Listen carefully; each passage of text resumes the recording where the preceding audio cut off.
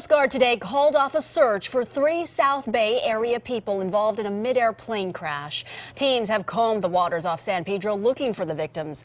The planes took off from Torrance Airport and collided near the Point Furman Lighthouse. CBS 2's Greg Mills reports now the focus is on finding the victims' bodies.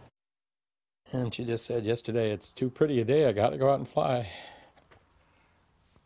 And that was the last time we saw her. His wife Mary was killed in the small plane mid-air collision over the ocean yesterday. She loved to fly. That was her.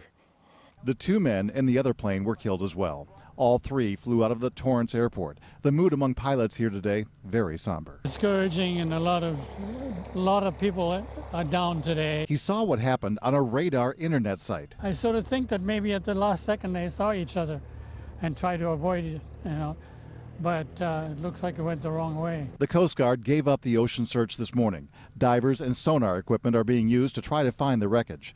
Jim Gates is a pilot and friend of Mary Fallstrom's. He saw her here at the airport yesterday. I just saw her taking off, so she would have gone out to the practice area. Pilots told us this is a pretty popular area for practicing stalls, practicing aerobatics.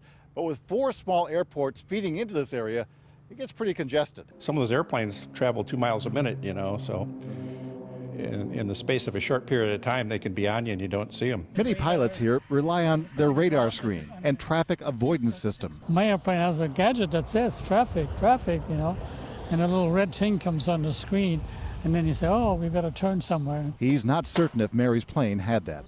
Mary loved to fly. Rich was the normal one in the relationship. We were been married 24 years, and several years before that. In San Pedro, Greg Mills, CBS 2 News.